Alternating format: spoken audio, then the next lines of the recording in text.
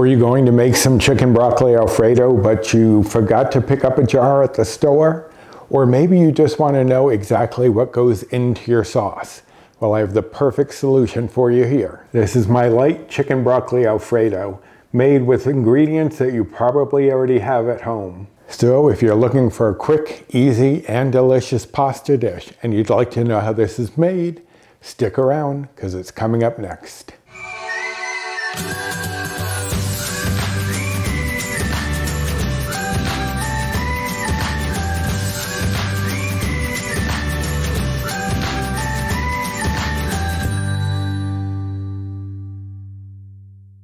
Hello and welcome to my kitchen. My name's Roy.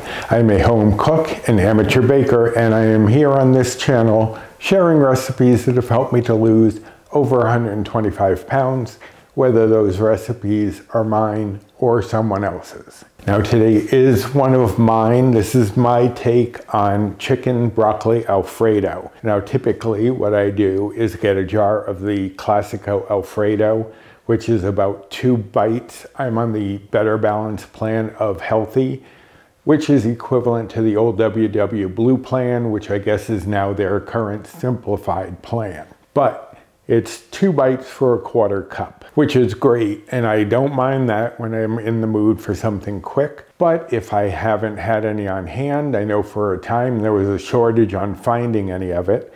I came up with a way of making it just with the things I would typically have around the house, and the bites and points for the sauce will be the same. Just 2 bites or points per serving, and I think you probably get a little bit more than a 1/4 cup. But it's a delicious, quick and easy pasta dish, and I will even tell you how to change up the sauce a little bit to make other things. But I'm getting ahead of myself. Let's go over the ingredients. I have here 24 ounces of chicken breast. Now I have diced this up into small bits, and I will show you here how I did that. I just cut along the length of it through the middle, then cut that into 4 strips, and then cut that across to make the little chunks that I have here. In chicken broccoli Alfredo, I don't personally want bigger chunks of chicken, but if that's what you prefer, you can make them a little bigger. I like them, it's about 1 inch or so cubed. Now this is about 6 ounces of chicken breast per serving. I know a lot of recipes or suggestions is that 4 ounces is a serving, but I like it a little heartier, and it's 0 bites, 0 points for me.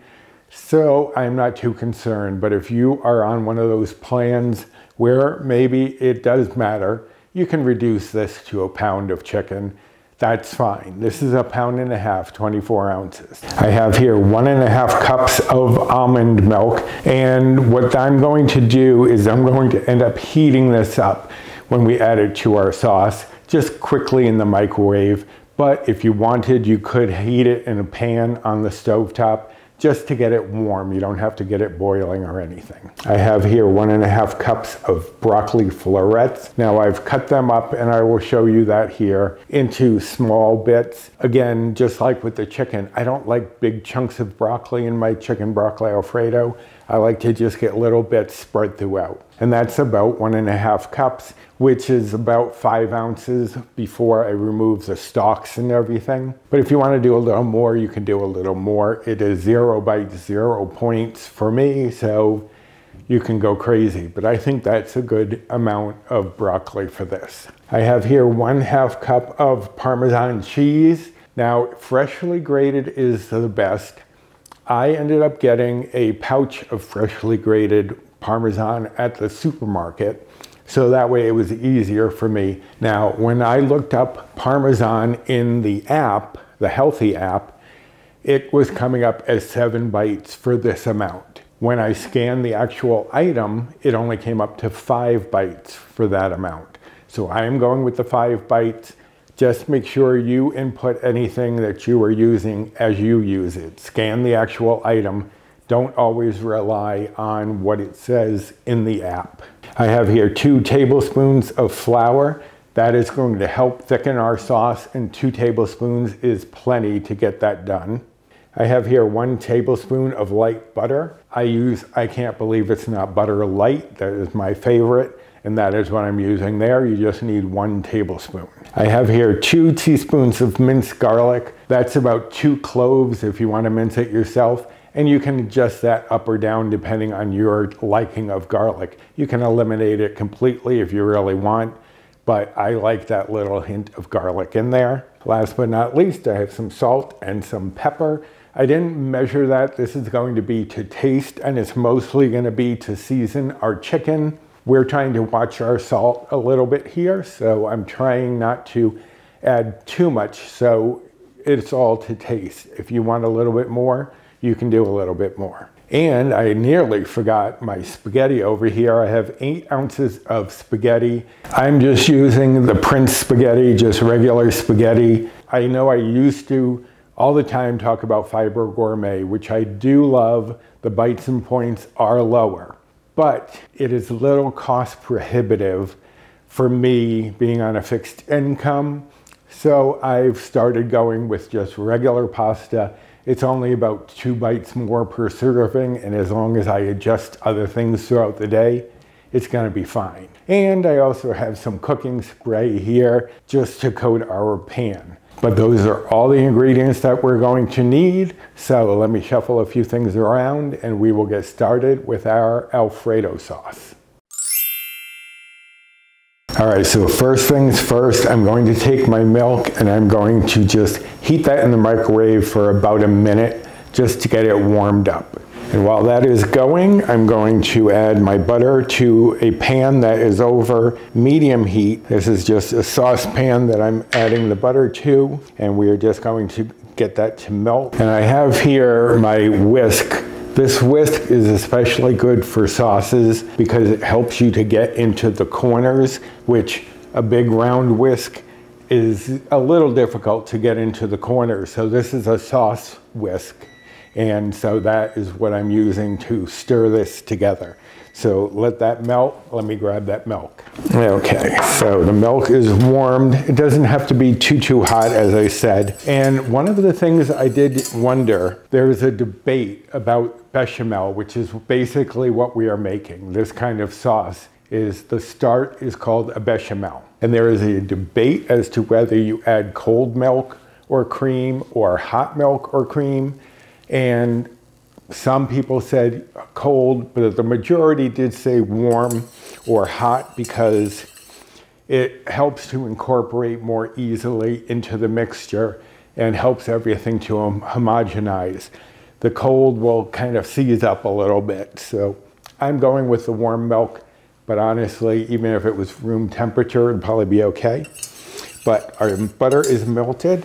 So now I'm going to add in my garlic and just heat that through for about 30 seconds just to get that flavor enhanced in there and to mellow out the sharpness of the garlic. Okay, now what I'm going to do is sprinkle in my flour, and I'm going to keep stirring as I do because I want to try to get it kind of coated with some of that butter, and it's going to clump up. It's not going to look like a paste as many bechamel starters would, because typically there is an even amount of fat and flour, and we're a little off ratio because I'm trying to keep the bites and points down. Just mix that through and you'll see there are a lot of little clumps. Part of that is the garlic, but part of it is the flour. If you see any big clumps, kind of mash those a little bit as you go. So you just want to cook this down for about a minute just to get rid of that raw flour taste. So it's been about a minute. You can see it's a dry, crumbly thing. This part of the mixture is called a roux. Not with the garlic. The garlic is usually not part of this. But when you put together butter or any fat with the flour, that is called a roux. And this is our roux, even though it doesn't really look as creamy as most roux do. And no, Kim, I am not talking about RuPaul, although I could. Anyway, so now we're going to add in our milk, our warmed milk. You want to add it in gradually. So while I'm whisking, I'm going to add in a little bit, and adding it in a little bit at a time helps for that flour to not clump up even more, because if you added all of the milk in at one time, my glasses are a little steamed, I don't know if you can tell, it would be a little more difficult to incorporate. So we're just going to gradually add that in. I've got about probably half in. I'm going to get into those corners where any flour might be hiding and whisk that well. You can see that there are still clumps, but they will work themselves out as we go along. And again, part of that is the garlic that's in there, but you can see these bigger clumps are not the garlic. All right, so it's starting to thicken up a little bit. So I'm gonna add in some more of the milk. And if you see any big clumps, you can press on those, try to break them up a little bit. But as the flour starts to hydrate, it's going to loosen up some of those clumps. Now, as I said, this is called a bechamel, and this is one of the 5 mother sauces, they call it, because a lot of other sauces are made from these mother sauces. Now, this is also the start to macaroni and cheese. If you wanted, you could put in some cheddar cheese, fat-free cheddar cheese, and make a cheese sauce for broccoli, for pasta, what have you. You can even add mozzarella or other types of cheese as well. But now we have to let this thicken up.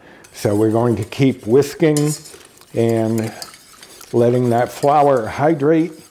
And then as flour hydrates and gets out into the rest of the milk, it's going to start to thicken up.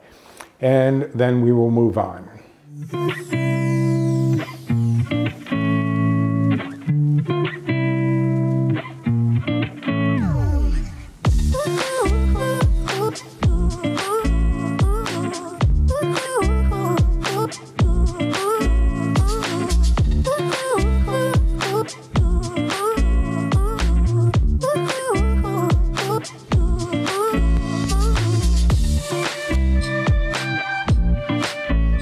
Okay, you can see here, it's been about 6 minutes, and you can see here that the milk has thickened up. You don't want it really thick because it will start to thicken a bit as it cools down, and we're also going to be adding our cheese to it, which will also help to thicken it. Okay, so we're going to take our cheese and whisking. We're going to sprinkle in our cheese and get that going. And you just want to whisk this until it's smooth and looks like it's pretty well incorporated right there. So now I would turn this down to the lowest setting just to keep it warm for now. But because I need to use this burner, I'm going to shift it over here and set it on the warm setting just to keep it warm while we're preparing the rest. But you do want to cover it so you don't lose too much moisture while it is sitting there warming. So let me shuffle a few things around and we'll move on to our broccoli and chicken.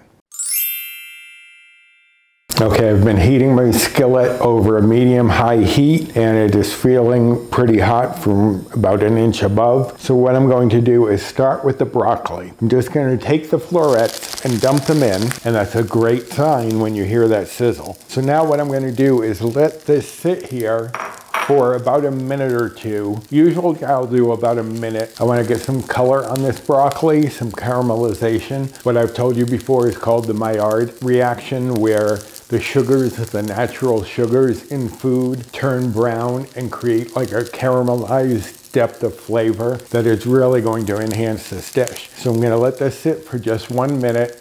And then I'll check 1 or 2, see if it's browning, and then generally I'll toss it a little bit just to try to get a little bit of color elsewhere on the broccoli, not just on that one side.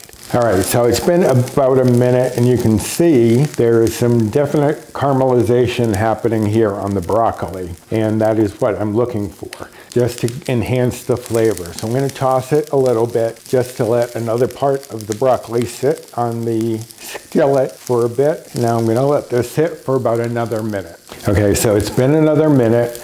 Now you want to make sure you have a lid for whatever skillet you are doing this in, because what we're going to do now is take about 1/4 cup of water, just throw that in and cover it. So now what this is going to do is steam for 2 minutes, and you get a delicious, crisp, tender broccoli that is so good, and it's got that caramelization from the browning. This is the way I always prepare my carrots. cauliflower and broccoli. Cauliflower and carrots you would have to do longer. They're not as tender as broccoli, but I love this preparation for broccoli. So let me let this steam for 2 minutes and I'll be back. Okay, so it's been about 2 minutes. Once that steam goes away, you can see nicely soft.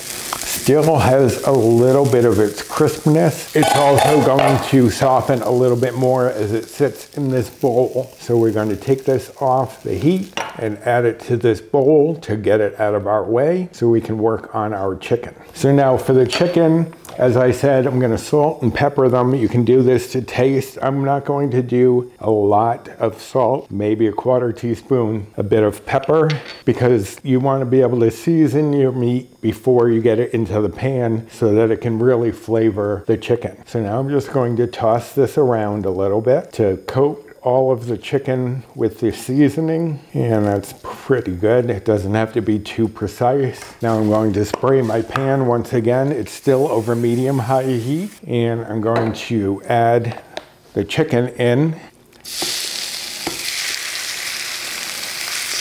and spread that out.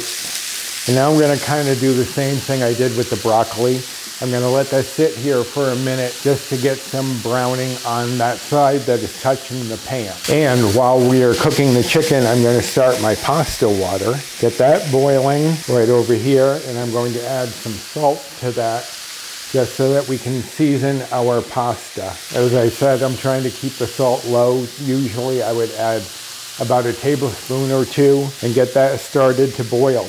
Now it's been about a minute for the chicken. I'm going to just try to flip big chunks of it. You can see the color on there, just what we wanted, because that color is flavor. And you will have to start to break up the chicken because it will start to kind of cook together. And if you do see any chunks that are bigger than you like, you can just break them apart with your spatula. We're going to just let that sit for a minute. I really should have started this pasta water sooner. You know, my mind is like a sieve. Speaking of which, I do need to get my sieve to drain my pasta, so I will be back. And my water is boiling. I'm going to throw in my pasta, and I'm letting the chicken cook. You can see a lot of juices have come out of the chicken. We're going to try to get rid of a lot of those so it doesn't water down our Alfredo sauce. I have my pasta in. I'm just using spaghetti.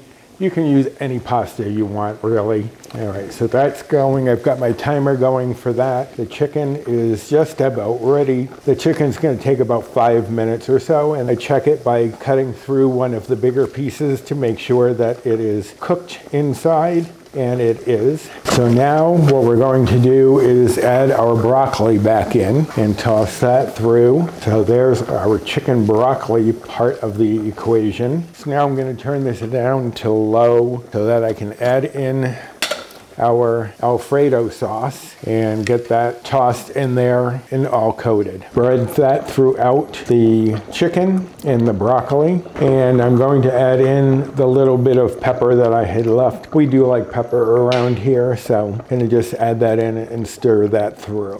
Okay, so since our pasta is not yet ready, I'm going to cover this just so we don't lose too much of that moisture in there from the sauce. So my pasta still has about 9 minutes.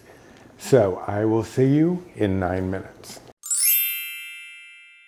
Okay, my pasta is done, so I'm going to turn off all of the burners, and I'm going to add my pasta to the chicken broccoli Alfredo over here.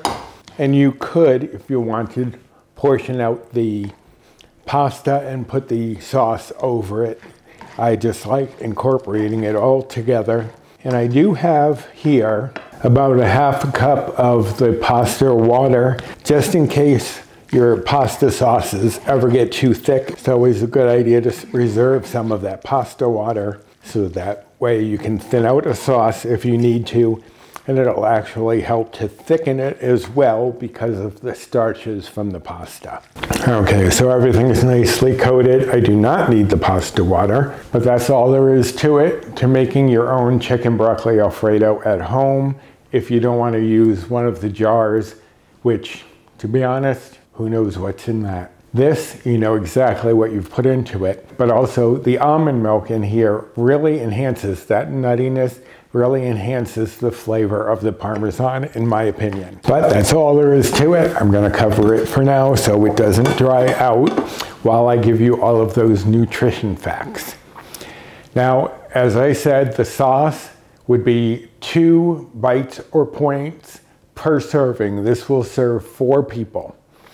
And the sauce alone would be 2 bites or blue points. With the pasta, whatever pasta you have is going to change the rest of the equation. But for what I made here, this is going to be 7 bites or old blue points, which is not too bad for a dinner, and it's going to be very satisfying.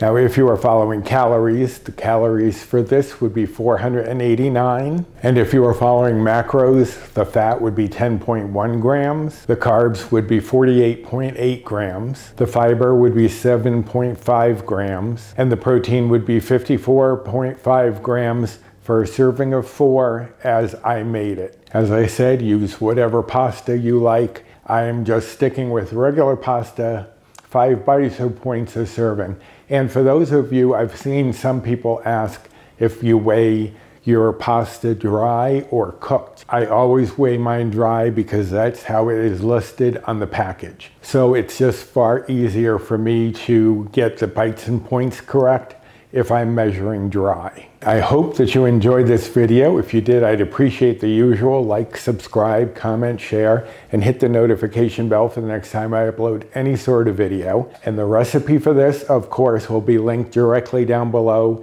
as well as the link to my blog itself if you want to find any of my other recipes. Also down there, you'll find my Amazon storefront. If I've used anything like my whisk that you were curious about, it may be there. My Built Bar rewards, Fetch rewards, Skinny Syrups code, and my social media if you'd like to follow me over there. I have my Instagram and 2 Facebook groups that I am part of. So go check out the description box for all sorts of information. But I think that we are going to be enjoying a delicious dinner any moment now. So until next time, bye.